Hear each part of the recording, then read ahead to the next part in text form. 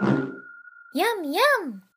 William Vaughan here with a quick look at the Polycollapse tool for MODO. The Polycollapse tool can be found in the Hatchet collection, or you can create your own for free following the Vaughan in 60 Seconds Introduction to Macros video. The Polycollapse tool works like MODO's collapse tool with one key difference. MODO's built-in polygon collapse tool will affect neighboring geometry, which is not always ideal. The Hatchet collection's polycollapse will perform the same merging operation without affecting the bordering geometry. This can be extremely useful when you want to introduce a new polygon into your topology. Let's take a look at a couple examples. If you select two polygons and use the Polycollapse tool, you can remove every other edge and end up with an all-quad structure with a new polygon added. Selecting 3 polygons and following the same steps will result in 4 quad polygons with an altered topology. I find this technique to be a great way to control polyflow in my meshes, and I find that I use it on just about every model I create.